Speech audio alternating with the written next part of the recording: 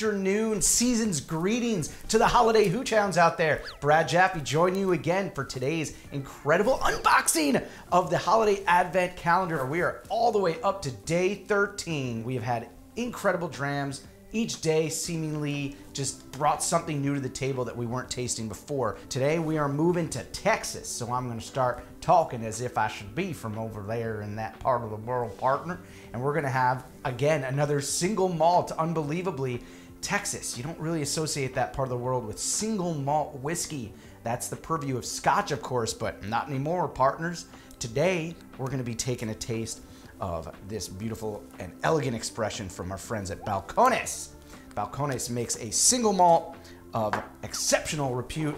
They've been doing that for a couple of years now, and you can already see from the color, holy geez, that is a dark one. That is deep, deep copper. Let's even say mahogany. So all that color, remember, is coming from the cooperage, and over there in Texas, in Waco, Texas, where Balcones is from, they have a very hot climate. It encourages a lot of interaction with the wood.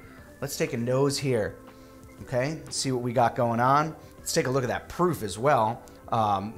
We are looking at 53% alcohol. That's 106 proof.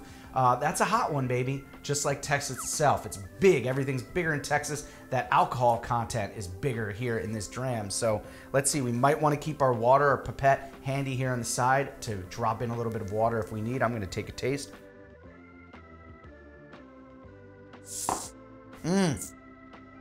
Oh, wow. Got some spice to go along with pears and apples. A lot of orchard fruit here hitting you on the palate, but there is this beautiful dry tobacco in the finish. Peppery punch, tobacco, a little bit of leather, a little bit of rancio. This is the good stuff.